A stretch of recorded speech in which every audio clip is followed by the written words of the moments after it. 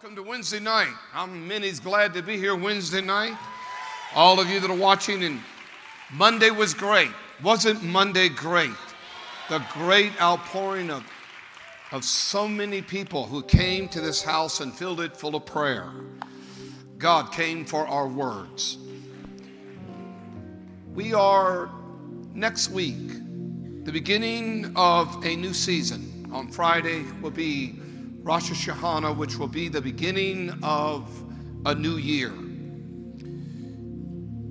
This is the first month in the biblical calendar. God is focusing in. God has planned this from the beginning of man, how he would do this. Books are open on the Day of Atonement. That will be the 24th of September.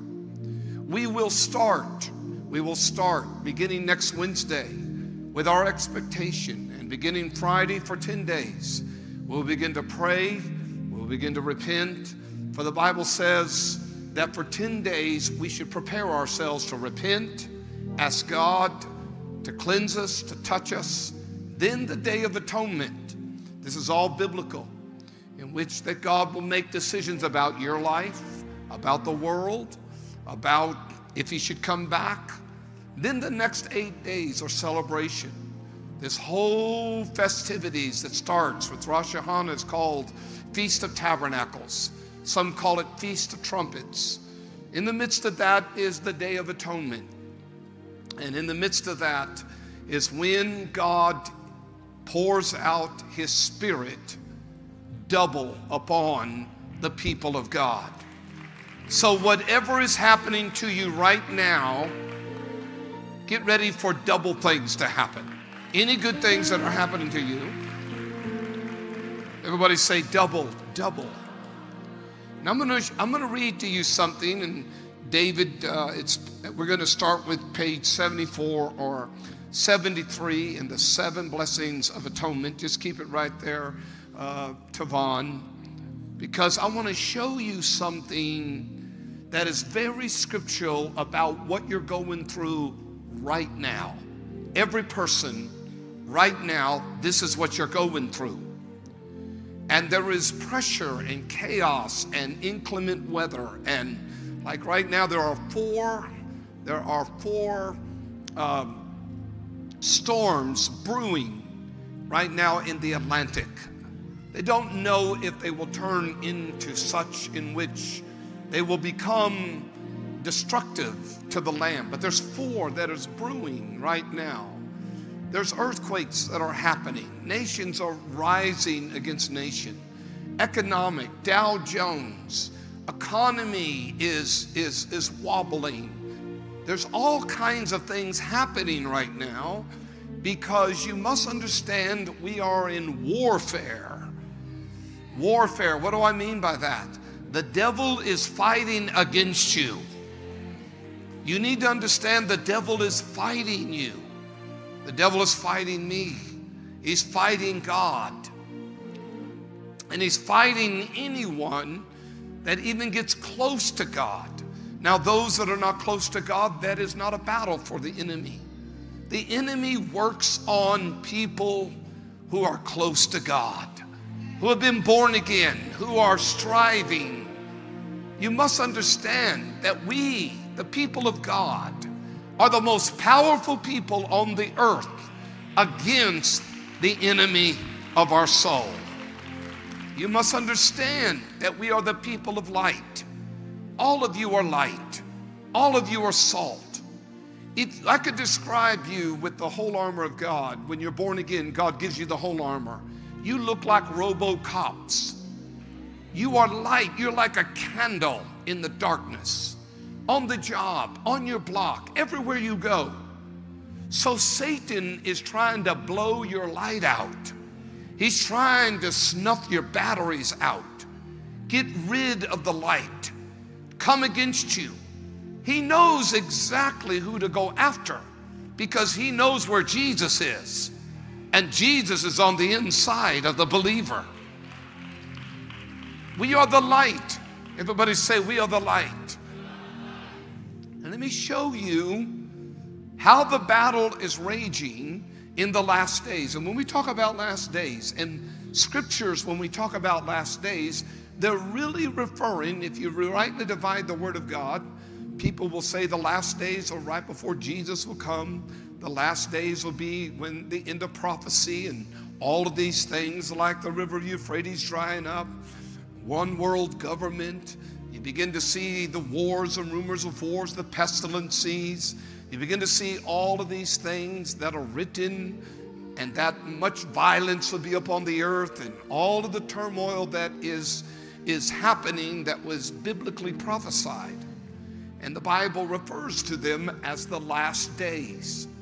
But if you will look closely, the last days are meaning right before the first month, or before Rosh Hashanah, or before a new season. These are also considered the last days. So I would tell you that right now, we are just a few days away from a new season.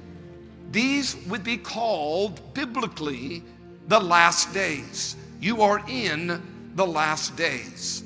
So God talks to Moses and tells him specifically what is going to happen right before the new season.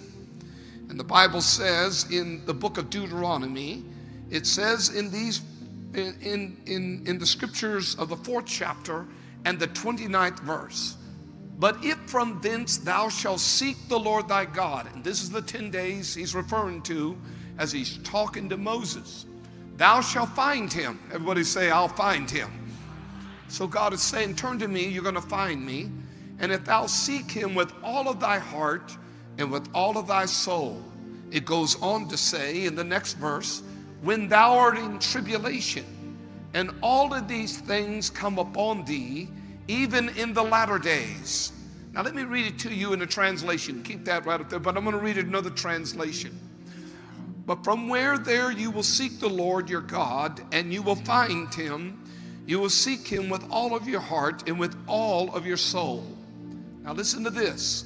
When you are in distress, and all of these things come upon you in the latter days, when you turn to the Lord God and obey his voice, for the Lord your God is a merciful God.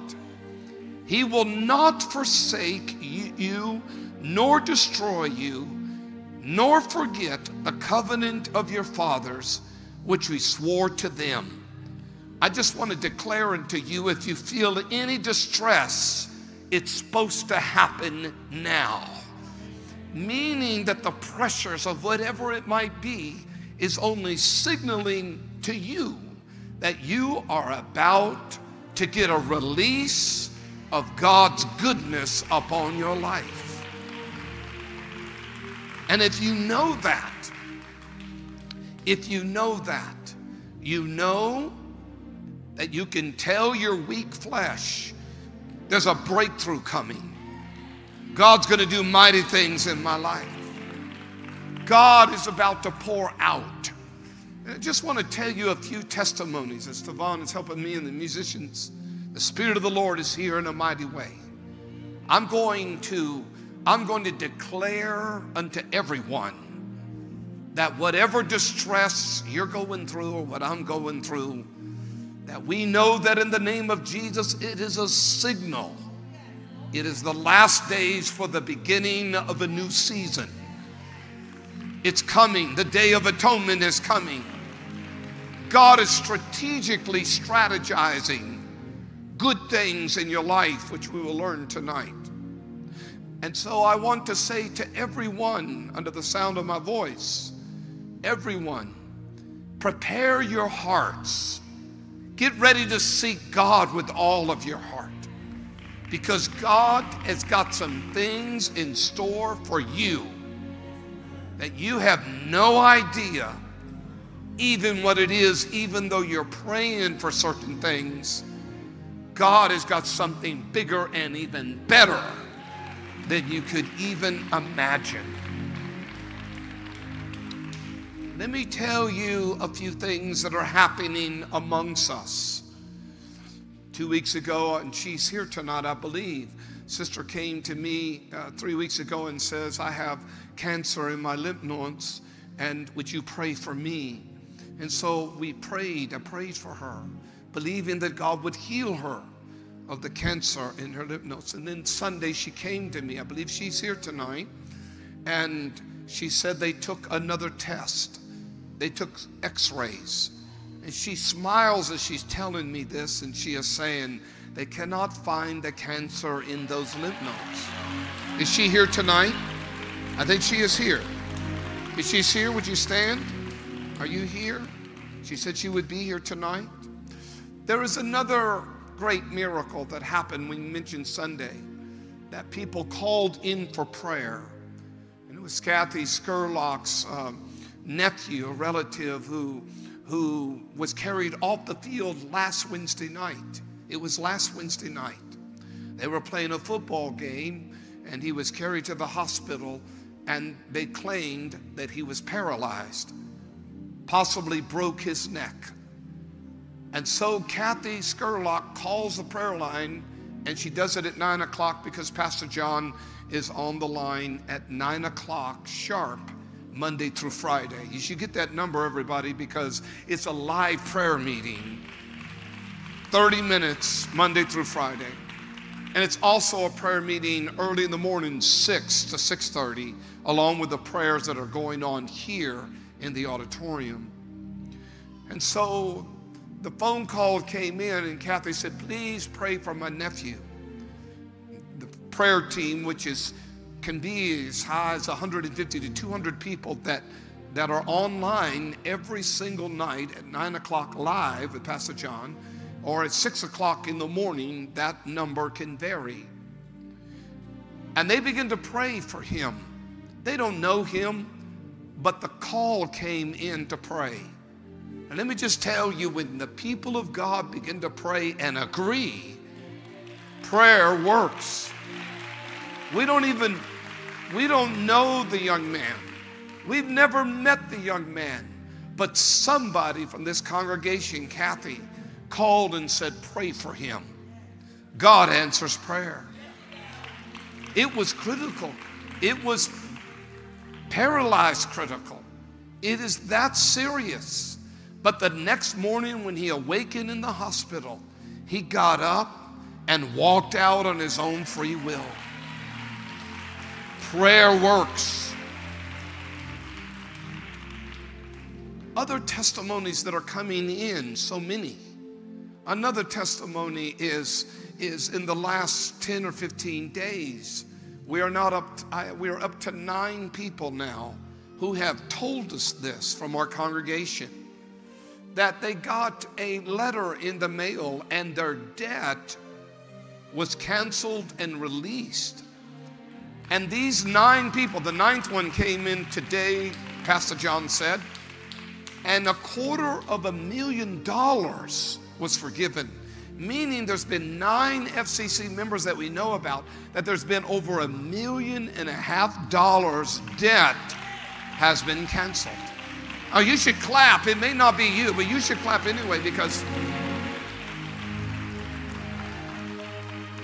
why the last few days? Why not 6 months ago? Because God is finishing up right now the former rain's blessing. God has only got till today, till next Friday, that God, who says, I will bless you moderately with the former rains from Passover unto atonement. Now, these are the last few days. God has probably been blessing you moderately. All of us, He's been blessing moderately for the last 6 months. And it's not been with double portion. So if any kind of blessing has come upon you, you can count that double is going to start beginning next Friday.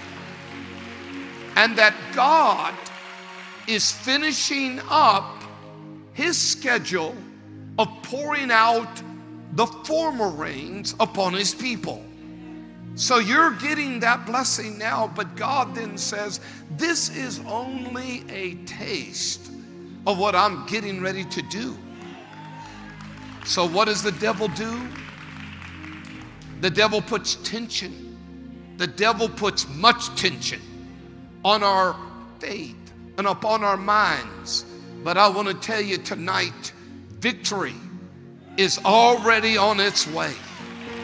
Breakthrough is already on its way.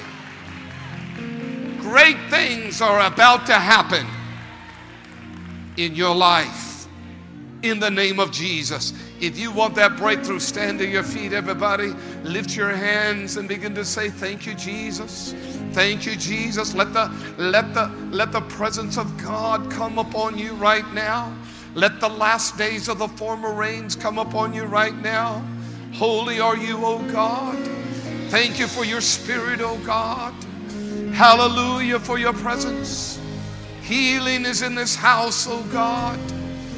The power of the Holy Spirit is right there where you are. And the power of God. And everybody's lifting holy hands and say, I receive. I receive the former rains. I am expecting the double portions to come on my life. I will be healed. I will be delivered. I will be debt-free. Prosperity's coming upon me. Now, everybody in this room, here's what God likes. God likes for us to seal anything we ask Him, anytime we're in His presence. God is into strong praise. So let's seal the deal by clapping our hands, saying hallelujah. Praise comes out. Praise comes out. Praise comes out. We will praise you. We will honor you. We will magnify you. Thank you, Jesus. Thank you, Jesus. Thank you, Jesus. Now, I'm going to teach you one more thing while you're standing for a moment.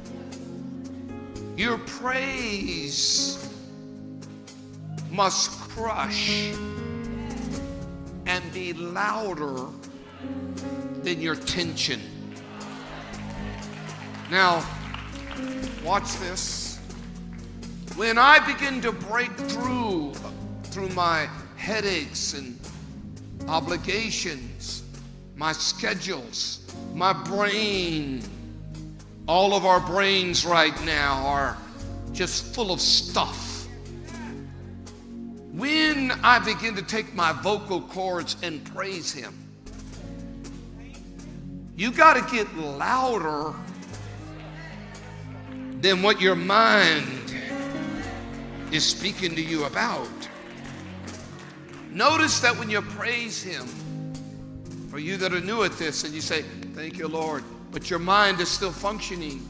You're still hearing somebody next to you, worried about somebody behind you. Or you might be hearing somebody's real loud 4 rows behind you.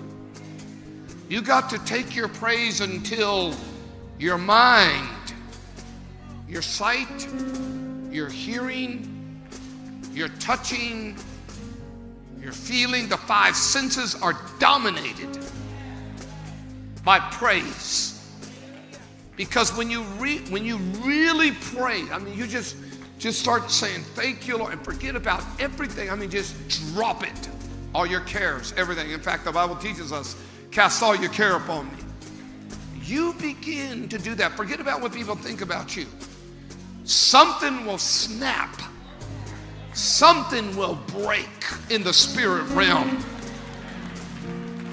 So let me teach you this.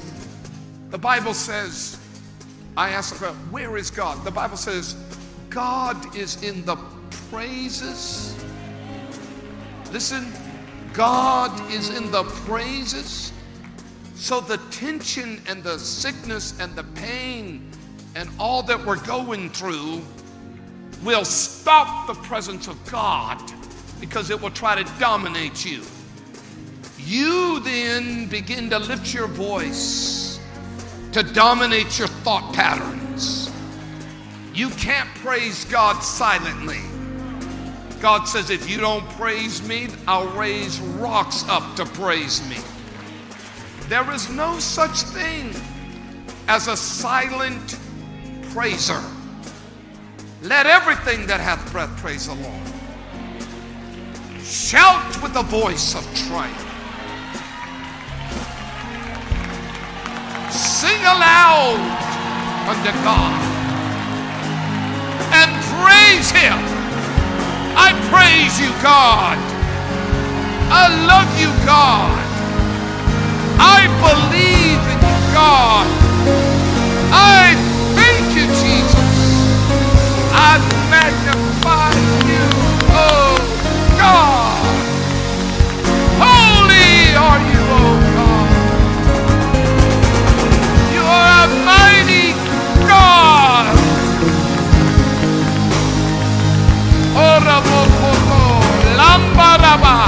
I lift my voice above my distress.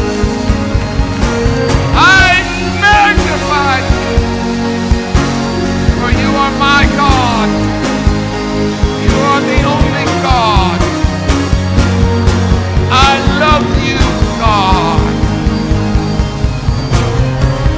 Hallelujah. Hallelujah. And everybody say, hallelujah. And you may be seated on that. That distress should be gone for a little while now.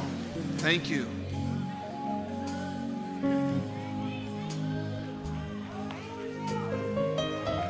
So the word of the Lord,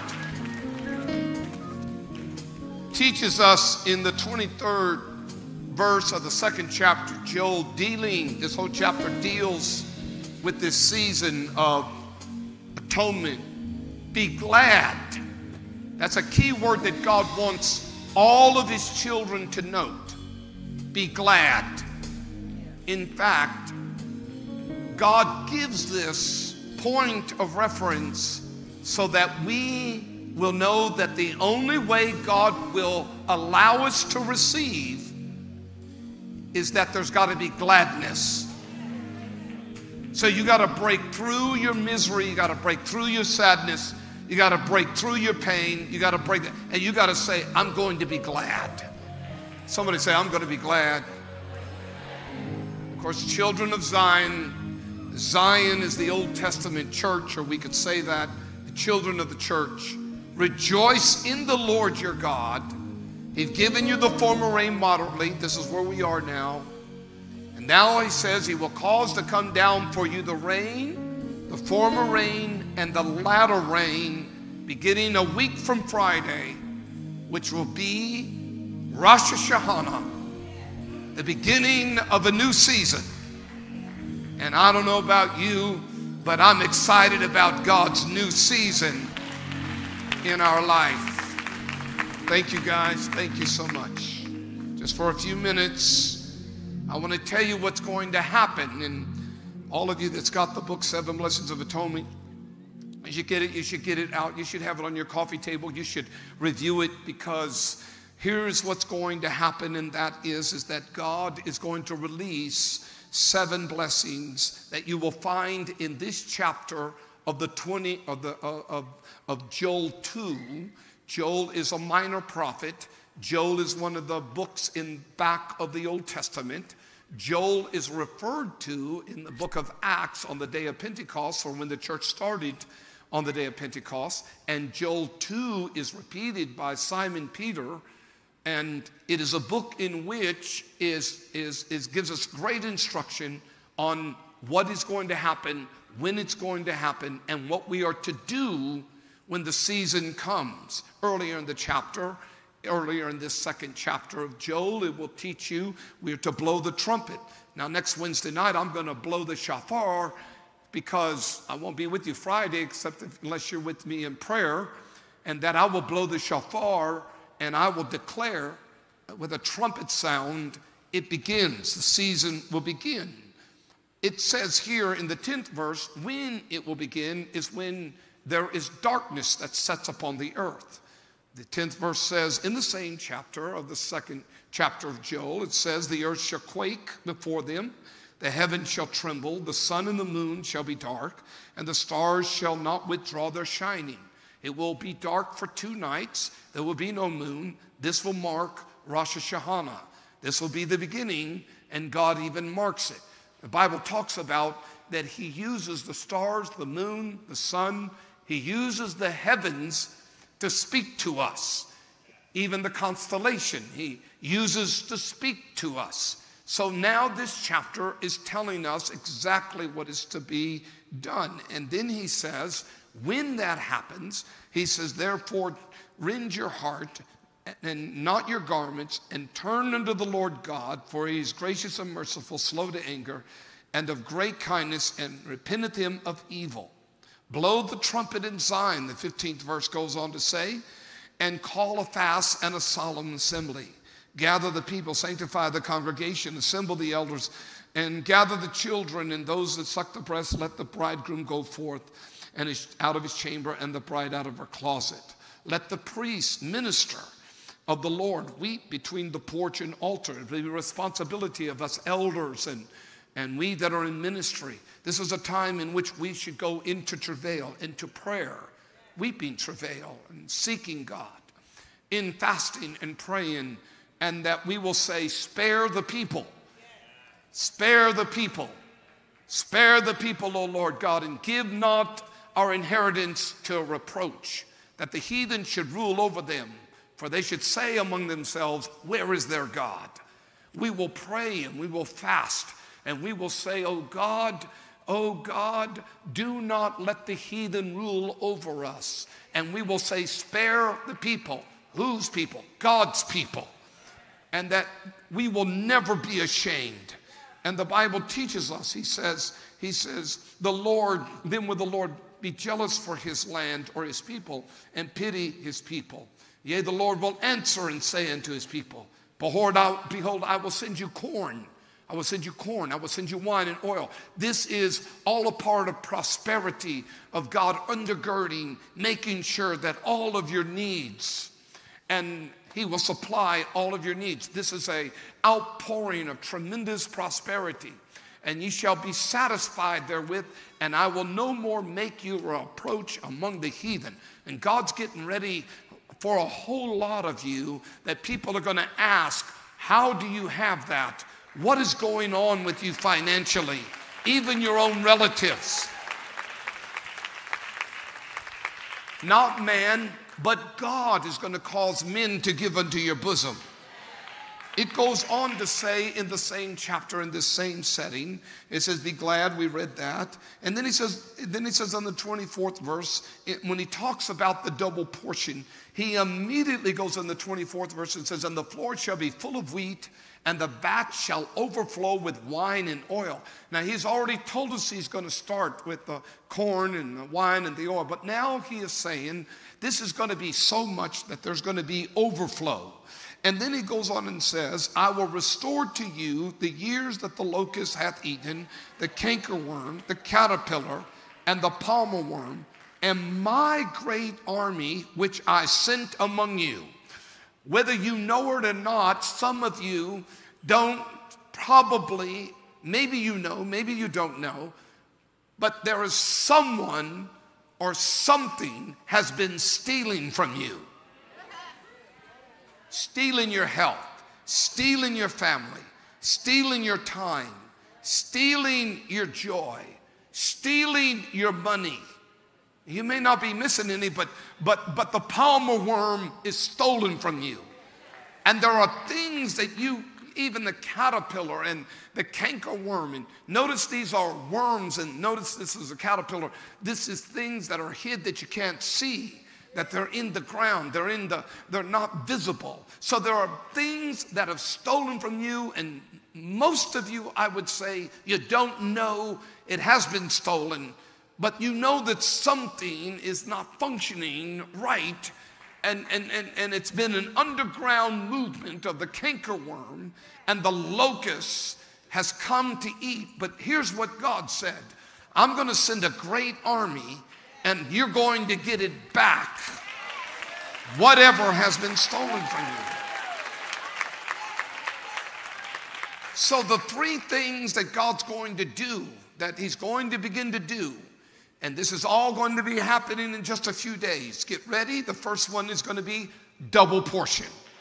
Second is going to be financial abundance. The reason why the stock market adjusts right now, the reason why that the fourth quarters and the first quarters are better than the second and third, because the fourth quarters and the first quarters are in the double portion segment from atonement to Passover. The economics are built around the seasons of God. You should spend less, but we spend more, and most of our money is spent that we have extra by August because either Mickey has got it, or the boat has got it, or the vacation has got it. But if we were smart, we would not spend anything from Easter until atonement, because we are being blessed moderately. You spend your money in the fourth and the first quarters because double portion is on you, and you will be able to meet all of your needs. All of this economic education is in the seasons of God. So God is teaching man that I'm going to give you double portion. I'm going to give you financial abundance. And then he says, I'm going to restore. I'm going to restore. There's going to be restoration in your relationships with your children. Things are going to be healed. Something is going to happen. People are going to apologize. People are going to come back in your life possibly, and there's going to be peace. There's something of restoration. Whatever the enemy has stolen from you, God is going to give it back. And when he gives it back, he's going to give it back double to you. The fourth thing that's going to happen is there's going to be supernatural miracles that are going to happen to you.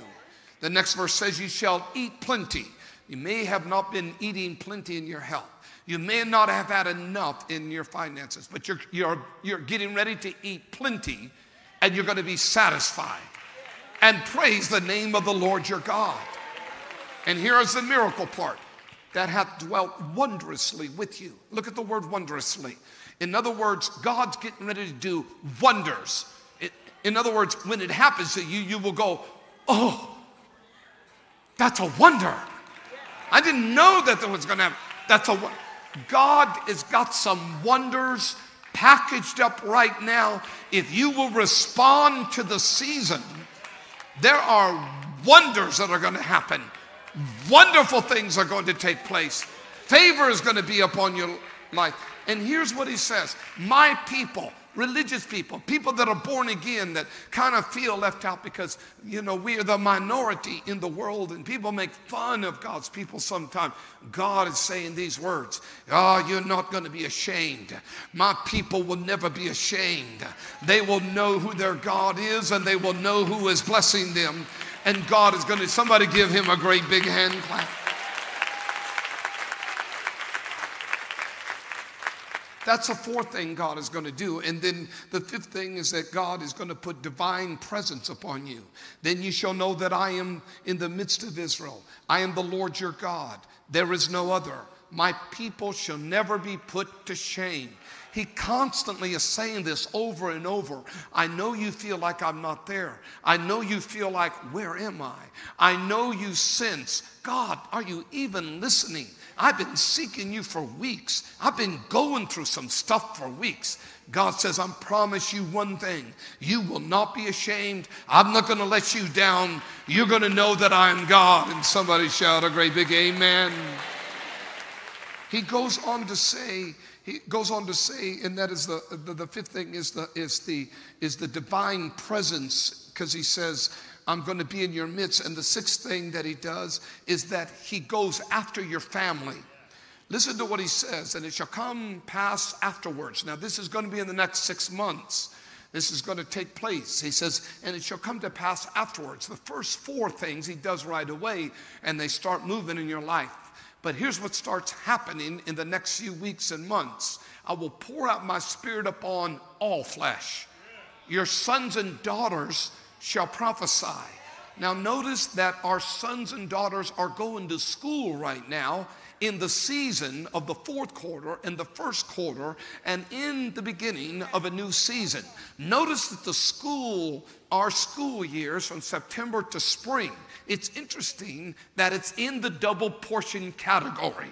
What is our sons and daughters doing now? They're going to school, the third graders, the 12th graders, the college students. What are they doing? They are pro-seeing their future through their education. Oh, you're not going to... The reason why there is an anointing upon children who go to school or are educated is because they are pro-seeing, and the Spirit of God is upon sons and daughters, and they feel the drawing to speak to their future. I'm going to be a nurse. I'm going to be a CEO. I'm going to own a business. I'm going to be a fireman. I'm going to be a doctor. You ask any child who is going to school, ask them, what do you want to be? You can ask a first grader. He'll tell you things in which you'll smile and kind of chuckle. You'll ask a 12th grader and even smile and chuckle. You'll ask a college student. You'll smile and chuckle. And you'll say, I hope that that happens for them. But what you need to know is the Spirit of God is upon them. And God is saying, I will pour it upon all flesh. It won't matter whether they're saved or they're not saved. I will give them, watch this, I will give them initiative to see their future until they will start speaking to it. That's the reason why, come on, let's get these school names in on the list. Let me get a letter into every principal and every president of college so we can let them know we are prayed for them because God has poured out His Spirit. Now, this doesn't have anything of being born again. We have affirmed these scriptures many times to say, well, this is when God's going to pour out His Spirit and many people are going to get saved. He tells us what He's doing. He tells you, I'm going to do this on all flesh. I'm going to do it on the saved and the unsaved. And what I'm going to do is I'm going to put a spirit of pro-seeing, of prophesying to your sons and daughters are going to do that. And then He said, your old men shall dream dreams. And when you read this, you will begin to study to find out that God says, I'm going to bring big health. I'm going to bring sound minds.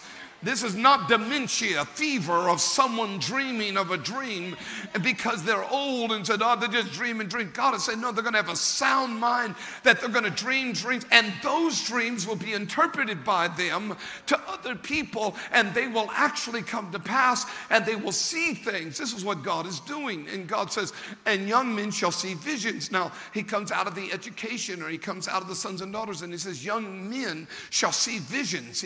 And ever how you want to categorize young or old. To me, I'm in the young category, so I'm going to take the vision part. You can take the dream part. I'm going to take the vision part, because if I got vision, I won't perish. For if you don't have a vision, the people will perish. A vision for my body, a vision for my health, a vision for my weight, a vision to eat right.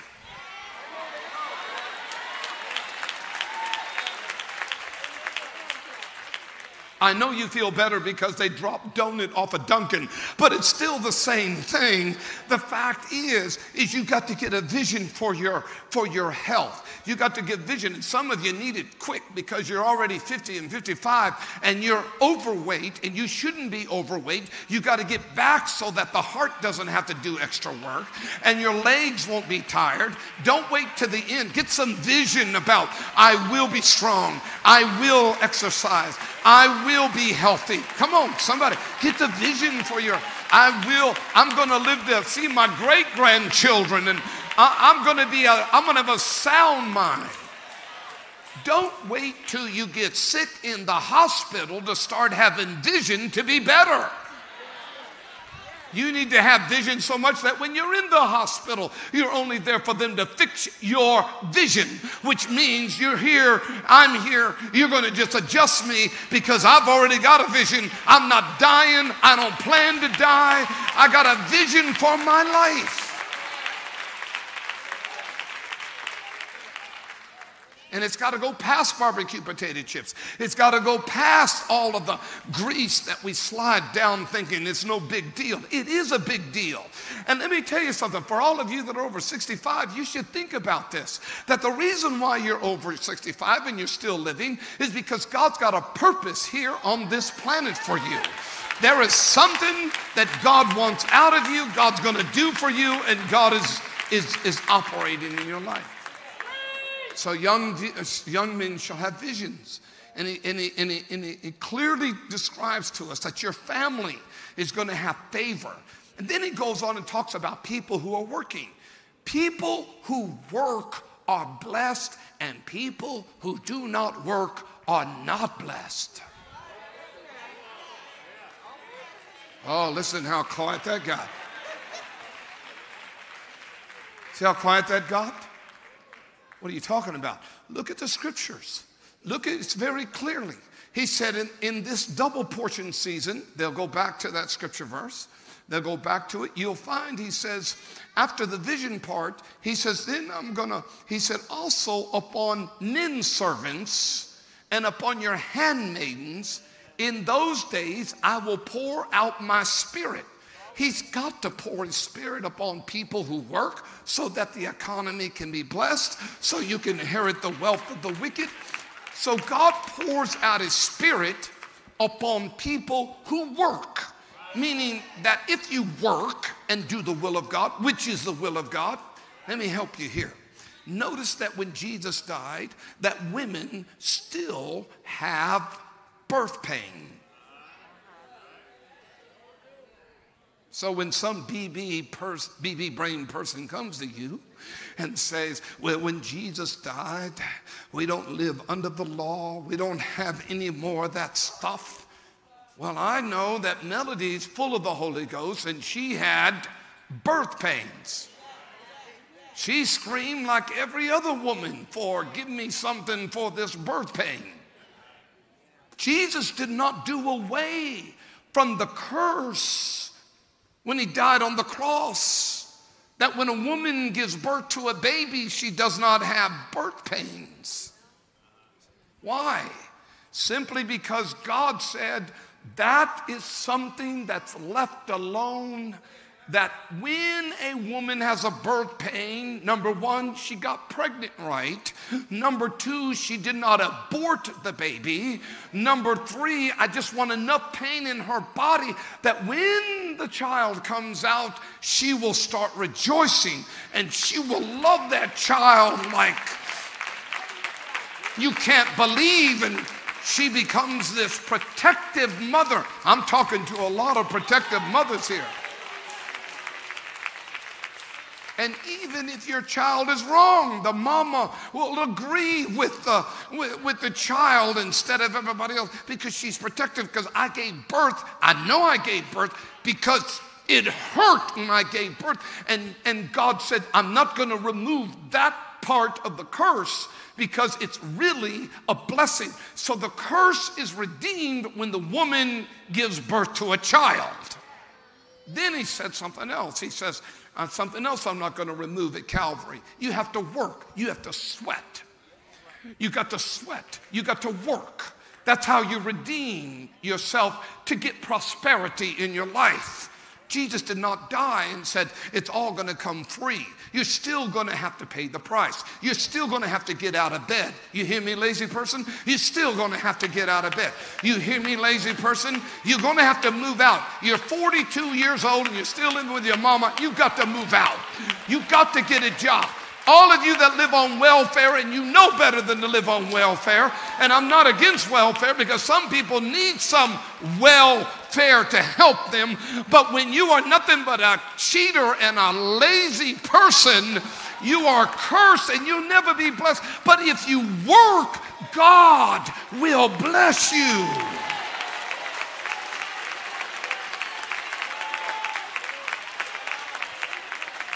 There's no such thing as a free ride being born again. I don't have to work. I have to work. I need to feel the 8 hours of the puncture, the sweating, and the agony and the responsibility, because God will bless me. And then he says during the double portion in the double portion time, I will double upon the handmaidens. I will double upon the servants. I will double up upon those that work. So everybody that says, I don't like my job, get ready next week for you to automatically have a feeling, I like my job.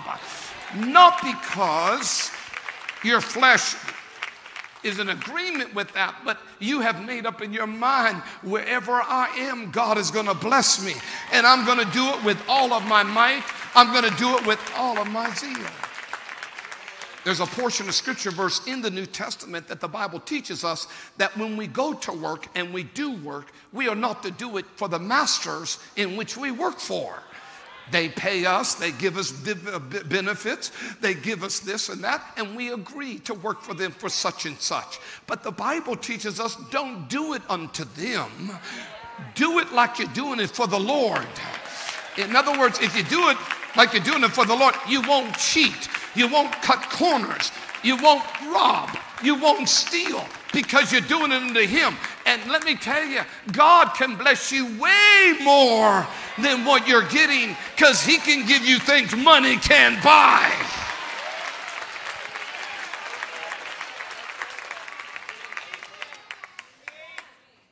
By the way, you're miserable if you don't work. You're miserable if you don't work. You say, well, I'm miserable when I do work. No, no, no. When you work, it's fun to say, it's done.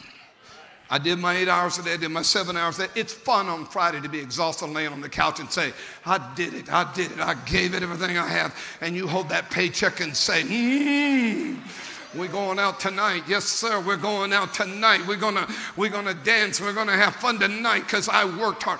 There's a good feeling about working, and every working person will say amen to that. Now, we don't like it when we're working, but it's a good feeling to know I've done a good job. But better than that, God looks down and says, you have done a good job. I'm really going to bless you. You say, but I'm retired. I don't work anymore. Volunteer in the church, because volunteering in the kingdom is the highest paid position on planet Earth. Soon as you realize that volunteering in the kingdom is probably one of the most powerful investments you could ever give. Many people want to be paid. That's all right. But let me tell you what's better is when you volunteer. Don't you know there's a God in heaven? If he sees every bird that falls and he knows the number of hairs upon your head, that when he sees you in the kingdom doing something for him, he's going to pay you like you have never been paid. There's no man, no company, there's no benefits like the benefits of God. And this younger generation needs to learn that. We need to teach this younger generation. Give of yourself to be in the choir. Give of yourself to be an usher. Give of yourself to fix a light.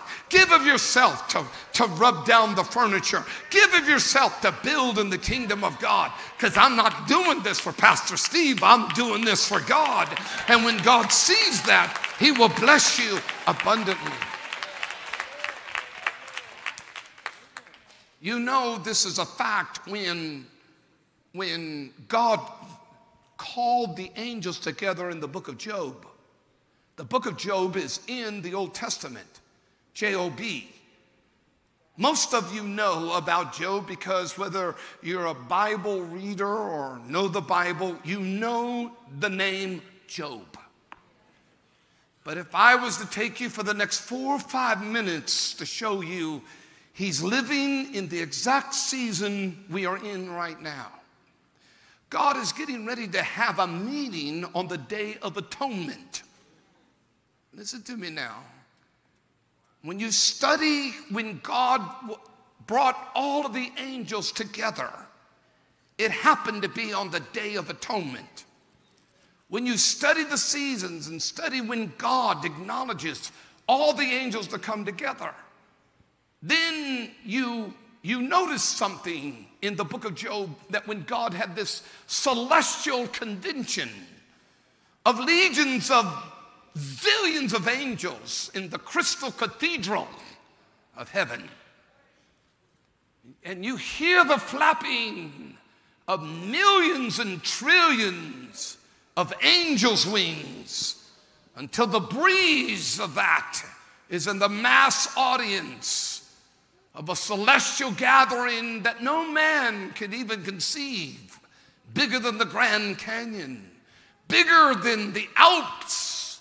There is no auditorium, there is no building, no mountain, no cavern, nothing, even Yellowstone in all of its great beauty, the oceans, could captivate the auditorium that God held billions and billions of angels in a roll call meeting.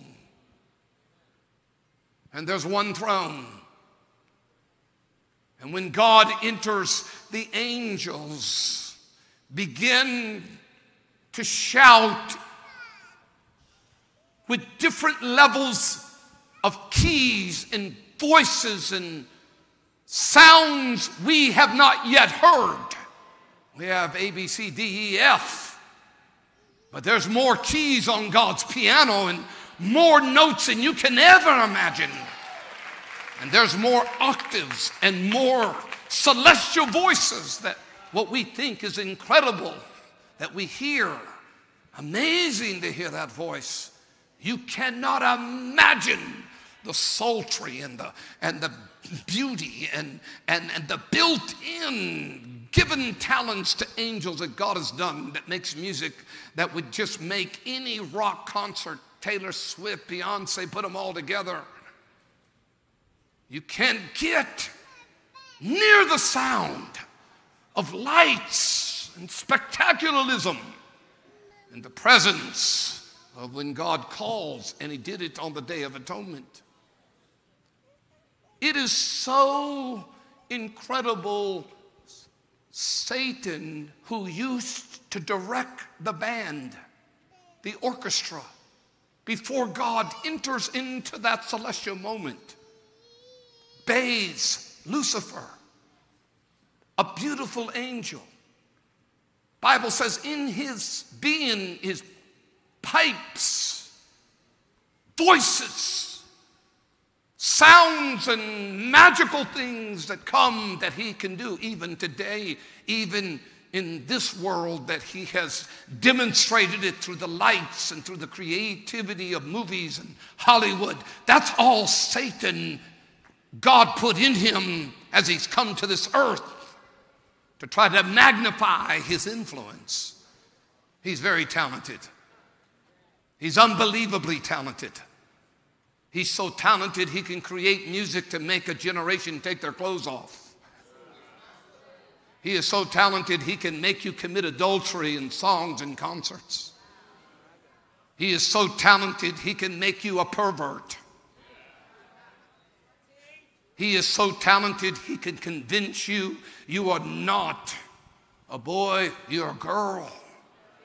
And a girl, a boy. He is so talented he can take a beautiful, young, talented man and make him not like the opposite sex and turn him into a beast.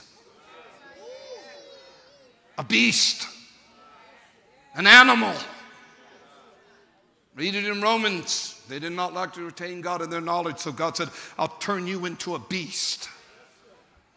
No desire naturally to love children and to want children and to be married, but in fact to go beyond with ludicrous thoughts. And Lucifer, his talent.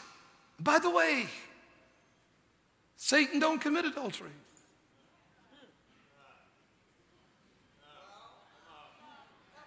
He don't vape.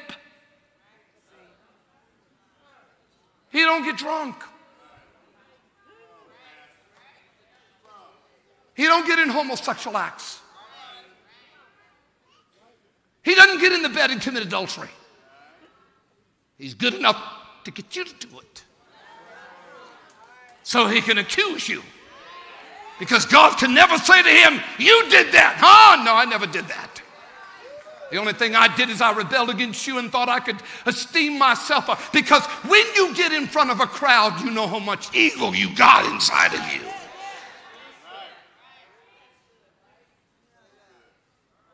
Lucifer couldn't handle the celestial crowd, for he was the director before God would walk in, because the only way God will come into any atmosphere is through praise. That's the reason why Revelation says, all the angels night and day, holy, holy, holy, holy. God will never move anywhere unless he hears his name and hears somebody saying, holy, mighty are you, O God. Oh, great and greatly to be praised. That's when he moves in.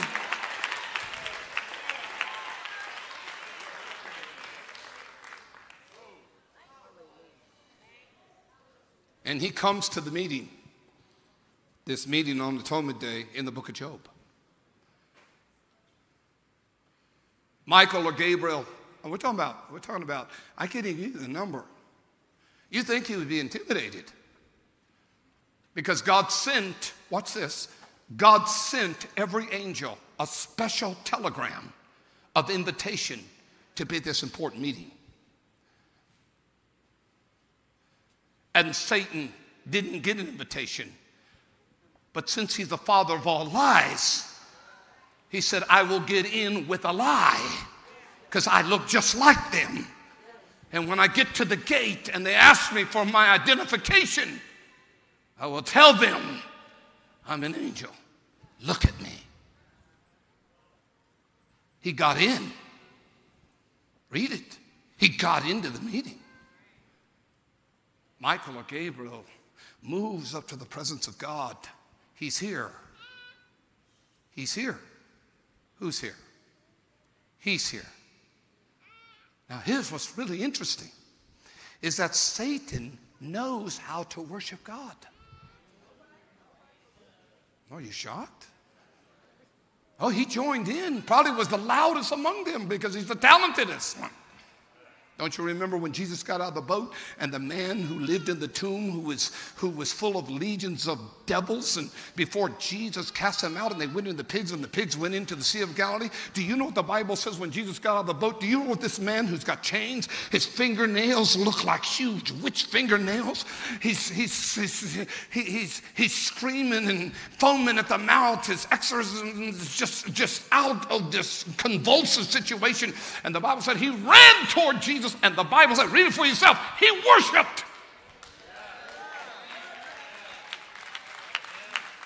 I'm going to tell you, all your friends who don't like to come to church, one day they're going to worship. For the Bible said every knee is going to bow, every tongue is going to confess. They have cussed you out before they come to church, but one day you're going to see your relatives on their knees saying, you are holy and mighty. But never enter into heaven. But when they meet him on the judgment seat of Christ day, they'll worship him like you worship him. So quit worrying about what your relatives think, because they're going to do it someday, even though they're going to hell because they rejected him. He will hear out of their body and their mouth what he wanted to hear, but they would not give it to him, because their will chose another direction. But he will get his praise, even from the sickest of the sick, even from the demon of the demon. Because you are a servant of God who is that powerful.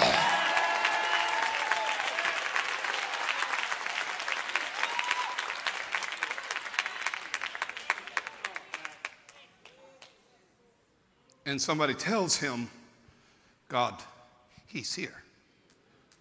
Who? You're a music director.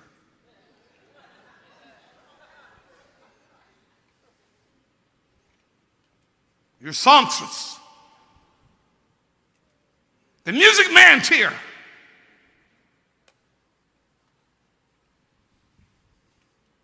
He's in the back.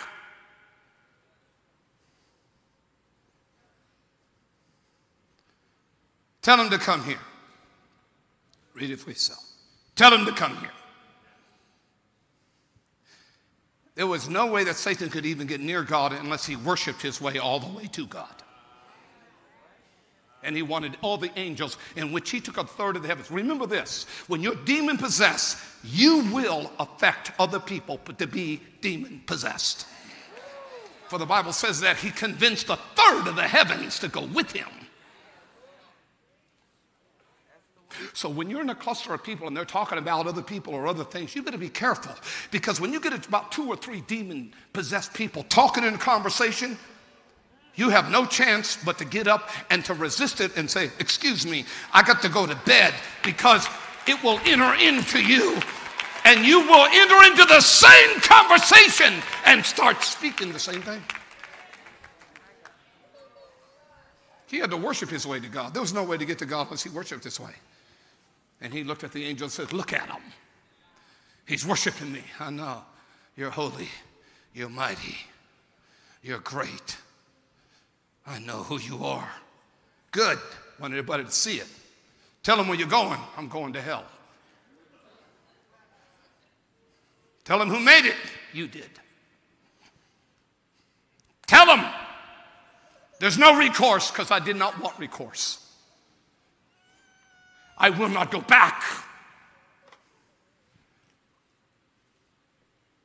Tell them who's going with you. Tell them what I made for you and those that followed you. Hell. Everybody hear that? And the angels are just about done with their worshiping, because Michael has got a chain in one hand. It's been dragging around, and they want to help Michael chain him for what he has done. And then God asked him, it's all right, Michael. It's all right, angels. What do you want? Well, it's a day of atonement. You make decisions. There's a guy you're blessing. I can't get to him. You got a hedge around him. He's richer than Amazon. He's richer than Bill Gates. He's rich. Yes. I want to prove something to you. And what's that? The season's about to change. I know you're making decisions, sir. It's atonement time. But sir, if you just take your heads down, I will show you he really doesn't love you, because he only loves you because you give him money. That's all the reason why he loves you, is you give him money. You give him sons and daughters. He doesn't love you. To love you doesn't really worship you.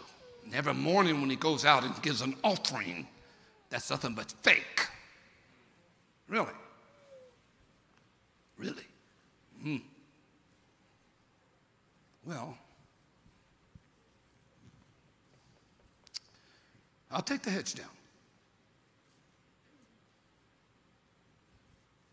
Because I have a feeling, sir. Just let me remind you, you're going to hell. And the people you talked into leaving the church, they're going to hell too.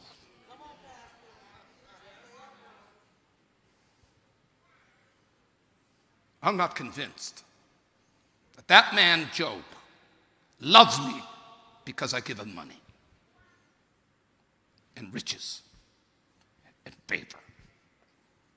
Can I prove it to you now? Absolutely. And with a snarl, he looks at those celestial angels and says, it's showtime. Let me give you a light show. Let me give you a concert. Let me give you Hollywood. Because the story has just begun.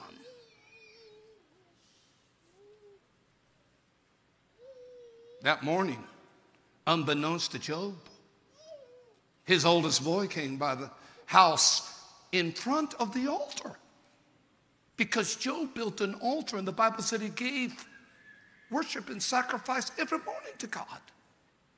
And the boy comes and says, Dad, we have a family reunion. And the 7 sons and the 3 daughters, or the 7 daughters, 3, well, had 7 sons, 3 daughters, that's what it was. And their wives and the grandchildren will be there. Will you come? Listen to what Job says. Son, I would love to come to that family reunion, but there's so many of you. I am so concerned that you will not be blessed. I'm going to stay by the altar. Read it for yourself. I'm going to stay by the altar and make sure that none of my kids get a demon spirit in them. And I'm not coming to the family reunion. Read it, it's right there. They go to the family reunion. Sometime in about 15 or 20 minutes, all of a sudden out of nowhere, fire falls from the heavens like you have never seen. Huge fire in the heavens. Huge. All of a sudden, here comes one of Job's people, and he comes, he's burnt. Flesh is hanging. His clothes are completely burnt. He's staggering like a drunk man. He's half dead and will die before he gets his words out. He will die right in front of Job, in front of the altar, and says, Sir, and falls to the ground. And he's screaming to his wife, get some water. My God, what's happened to you? And he says these words. He gets it out, and then he dies. Fire came from the heavens and consumed 3,000 sheep. And every shepherd, they're dead. What? The wife comes. What did he say? All the sheep are gone. That means all the clothing factories, all the Walmarts, all the Macy's, all the seamstresses, all the clothing of the world. For we supply it all. And as he was finishing, another man comes who's cut open like somebody has jabbed him with a couple swords. He's bleeding. Blood's running everywhere. He gets right to Job and barely gets it out and tells him out of nowhere, someone came and stole 3,000 semi-trucks or camels that supply the world with all the vegetation of all the miles of land that you have, the richest man in the world, and stole and killed every camel driver and dies. And while he yet spake, another one comes. 500 farm-mill tractors. Oh, then those days was donkeys, harvesters, have been stolen, and they have killed every tractor or donkey driver. And he dies. And then another one comes and says, Sir, 500 yoke oxen, tractors that plow the field by the miles have been stolen and destroyed. Dies. That's bad enough to lose everything you have in a matter of 15 minutes. Bankrupt, no money, nothing. But what's really worse is the last man who comes, who's holding his head like a bowling ball that's been cracked open on the shoulders, staggering, screaming. And before he can get to his knees to die, he tells Job, a storm has come to the family reunion. It's ground zero, sir. Your children are dead.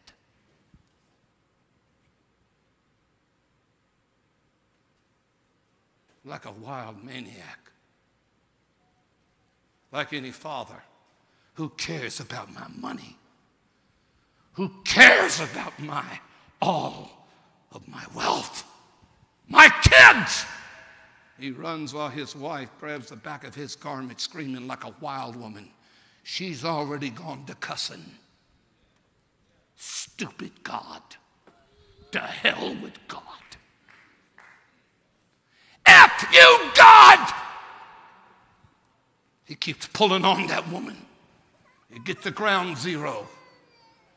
They dig through the rubbish of 7 sons and 7 daughter-in-laws and 3 daughters and their husbands and their kids, and no sleep because every servant is dead with his fingernails full of blood and dirt, pulling kids out of timbers while the woman is screaming like she's in travail, and the devil dances.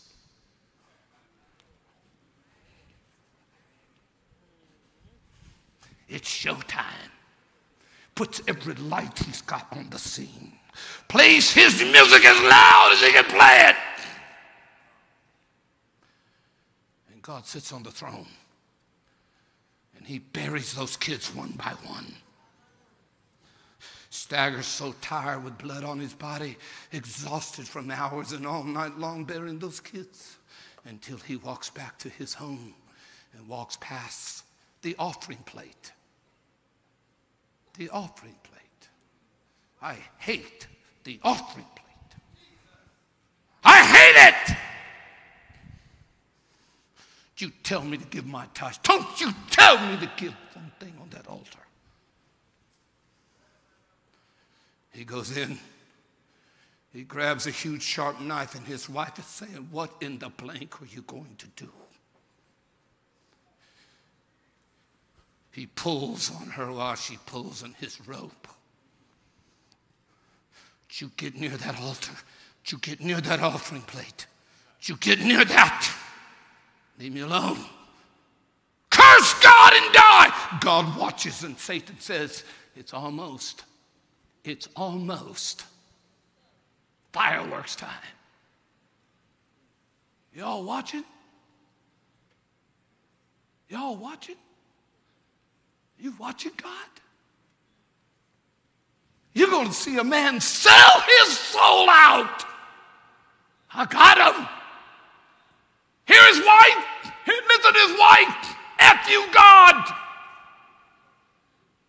Damn you, God.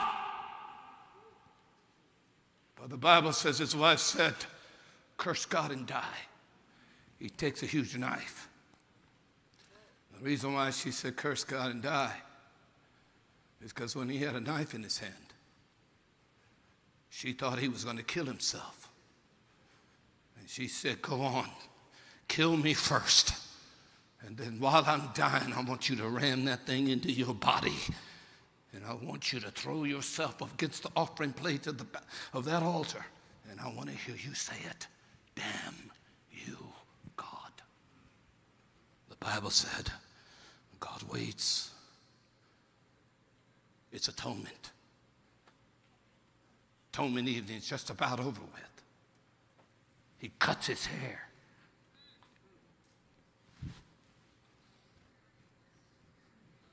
Shaves his head. Throws his hair on the altar. Because he didn't have anything to give. Because the devil stole all of his money.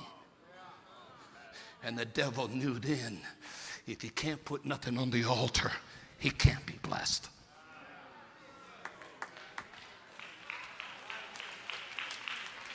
The Bible said he cut his hair, threw it on the altar, cuts the clothes off of his body, steps out nude and puts it on the altar. And the Bible said he fell on his knees, threw his hands up, and he worshiped God.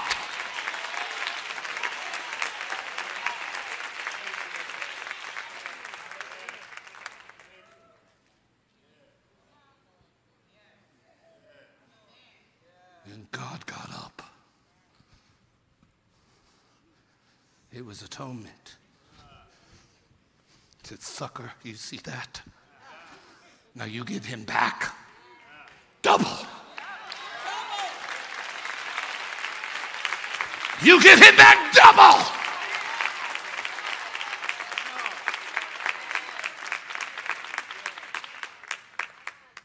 So the question arises, did he give him 14 sons and did he give him 6 daughters?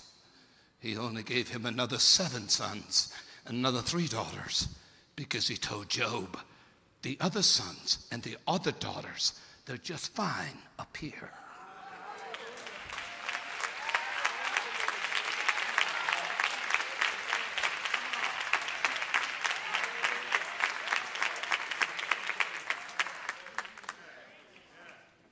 And some of you have the audacity to let a headache keep you away from worshiping God. You got something to do on Sunday, it's more important than to be at the presence of God. And Satan right now, with every human being, has got his finger on you, convincing God you're a fake. And when I throw a curveball at them, and I throw some stress, and I throw sickness at them, and I throw pain at them, they're going to damn you. And there'll be no relationship.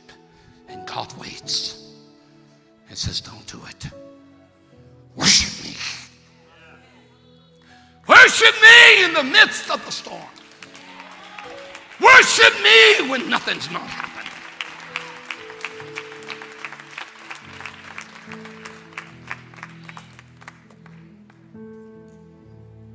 The Apostle Paul tells us, nothing shall separate me from the love of God.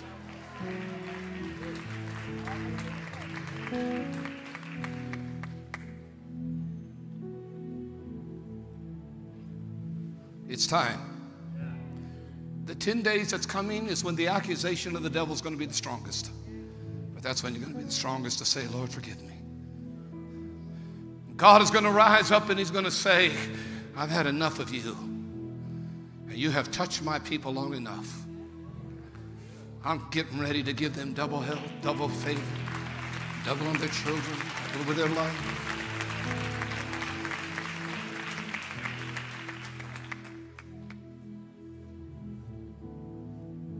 He's a good God. And if you're going through anything, I got some good words for you. Jesus made this deal at Calvary. And he told the devil, I'm going to bash your head in. But there's one other thing I'm going to tell you, devil. When I come into people's lives, you won't be able to do what you think. Because I won't put on them more than they are able. You can only go so far with your heart attack and your cancer and your high blood pressure and your dementia and your poverty. You can only go so far. But if I get you to stand and give me the atonement offering, do not stand empty before me, I will break the powers. I will make the devil go into the vaults of where your stuff is that he's locked up, and he will give you back what he's stolen, but he's going to have to give you back double. Let me tell you, God is about to do something incredible in your life.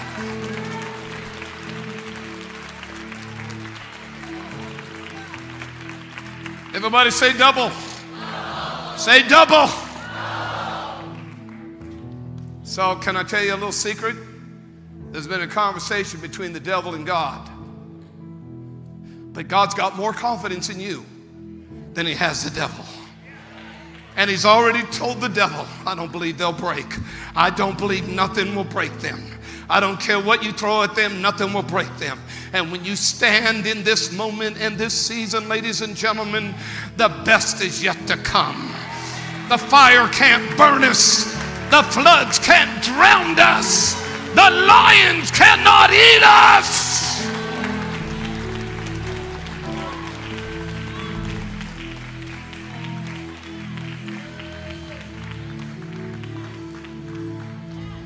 Aren't you glad you're living in a good season? In a good season. Everybody say hallelujah. Everybody that's encouraged, say hallelujah. We're going to take the Wednesday offering. We're going to put some more offering on the altar. Going to be faithful in this moment. Going to be faithful in what God has done in our lives. Drove up to the parking lot today and I was stopped by a sister. She's here. I think she's singing. Let me see if she's up here. I think she's up here. She was so cheerful. I was not in a good mood. I was not as cheerful as her. I'm looking for her. I know she usually sings up here. And she's coming in the car, and it's 3 o'clock in the afternoon. She says, "Oh, Pastor, I want to tell you something. I'm coming to give some missionary offering, and I'm going to put it in the little slot. We got a little slot out there where you can give your tithing." And she says, "I've come to give my tithing. I can't wait till offering time. I want to do it now." And she was so jubilant and so happy. I thought, my God, this woman's getting ready to be blessed. Because not even the devil can make her eat 3 hamburgers a day and steal the money. She was excited about giving. Anybody excited about giving God an offering? Just an offering. By the way, this is better than a movie tonight. How much would you pay to go to the movies? How much popcorn would you eat? You heard a good story tonight. You heard a true story. One of double portion. You could take an envelope out, the envelope that was given to you. You can do it that way. You can do it with your phone. Many of you are doing it with your phone. And you're saying, "God, I'm going to honor you with worship. I'm going to honor you with my offering." By the way, does anybody know at the end of the story what happened to Job? When God spoke to his friends and they gave him 7 rams and 7 sheep, and they said, "You could start your business over again." Do you know what Job did? The Bible said he took every one and put them on the altar. Because Job knew what the devil tried to do to me is steal my goods where I couldn't give an offering. But now I spoke to people to give me an offering. Now I'm going to give an offering. And he got double back everything. You read that. Father, we thank you for this offering. We thank you for the double portion that's coming on the people. We thank you for the elders. After this service, Lord, we're going to have an elders meeting. It's going to be good. Lord, you're going to touch the elders and touch the house. And Sunday's going to be great. Thank you, Lord. Thank you, Lord. Somebody say, "Thank you, Lord." As the offering containers start passing you, if they've already passed you, if they've already done that, just stand to your feet. If they've already come your row, if they haven't, just sit there till they come to your row. Help the ushers in passing the altar. That's what that container is. It's an altar. Put it in the altar. Touch your phone to the altar. That container, that's an altar. In the balcony, that's an altar. You just touch it with your phone. You put something in it. You give to the altar. This is my worship. My worship. Your offering, your tithing is worship. We give it to you, oh God. Thank you, Lord. Thank you, Lord. Somebody help these ushers and look around to make sure that the ushers are responding to everyone. If it's past you, stand to your feet. If it's come near you, come to your feet. Thank you, Lord. Somebody say, "Thank you, Lord." Everybody say, "I love you, Jesus." Say, "Lord, I will always worship you. You're wonderful, Lord. Nothing is going to stop me now." Everybody lift holy hands like this. Just lift holy hands like this. Says, I'm getting ready, Lord, for the double portion. Just say that. I'm getting ready for the double portion. Say this out loud to God. Make him feel good. Say, "No devil. It's going to stop me now. Whatever he's thrown at me, he's going to have to give me double back what he has stolen from me. I will be blessed. I'm in a new season. God's going to do a great work. In fact, the Lord is releasing some things right now upon everybody's got their hands out. The Lord is releasing some things upon you right now. And also the Lord has come for your words. And also the Lord is going to begin, not just when we step into the new season, but he's finishing up this former rain. Receive it right now. Receive it right now. Just say, oh Lord, I receive it. Say, Lord, I receive it. You that are watching, Lord, I receive it. I receive it. God's touching eyes. God's touching blood. God's touching hearts. God's touching spines. God's touching money. God's touching bank accounts. God's touching marriages. God's touching children. Oh, just say hallelujah. Everybody shout, holy, holy. Father, we ask you to receive this holy offering. We ask you, oh God, this is what you desire. So we put it on the altar and we give it to you. Notice, God, we always bring it to the altar. Notice that we don't go out the back with it. We bring it to the altar. We put the offering on the altar. And everybody say, we bless you, oh God, with the offering and with the tithing in Jesus' name. Now everybody clap your hands for joy. Get glad. Come on, get glad. Get glad. Get glad. Turn to somebody and say, double portion is coming on. You just say that. God bless you. Elders, we're going to meet upstairs. Sing us out. Well, we have experienced tonight a strong move of the Holy Spirit. I want to say thank you. And of course, God is going to answer the prayers. But Monday, Labor Day prayer was so well attended as people came from the north, the south, and the east and the west. I was so moved. Usually I don't open my eyes till almost the end of the prayer. But it was so encouraging as I began to see the people from front to back, in the balcony, in the cascades, lifting their hands, praising God. It was an exciting, exciting moment. I'm excited about what God is doing because God is up to great things. You heard the testimonies even in this service. Prepare your hearts. Healing is coming. Restoration is coming. God is up to something huge for the people that know it's going to happen. It's so sad when people don't know it's going to happen because it will not happen. But when you know the seasons and you know the times, you are the ones that are going to benefit from the outpouring. I want to encourage you. Friday morning I'll be praying. You can join in Facebook, YouTube. You pray with me at 6 o'clock in the morning.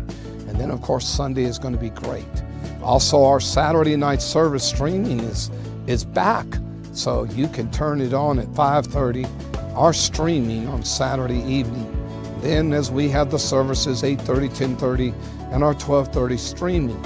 So I'm excited about what God is doing in your life. Father, I pray on this Wednesday, Lord, just a few days before a beginning of a new season, that the power of the Holy Spirit come upon every hearer. Let them experience the prayer that was prayed for them and what God is doing in their life. In Jesus' name, amen. Oh, I can't wait to hear what God is going to do in your life. God bless you, and yes, you can.